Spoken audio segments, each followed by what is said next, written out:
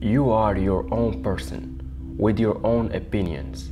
You are in charge of your own decision. You are capable of making your own choices, and you are strong enough to handle the consequences if it doesn't work out. You are big enough to handle any challenge that comes based on the decisions that you make on your own. It's not only your enemy and haters that will discourage you, but your family and your friends too. And your parents almost always want what is the best for you, and they talk you out of your goddamn dream because they don't want you to get hurt. And don't expect me to say sorry.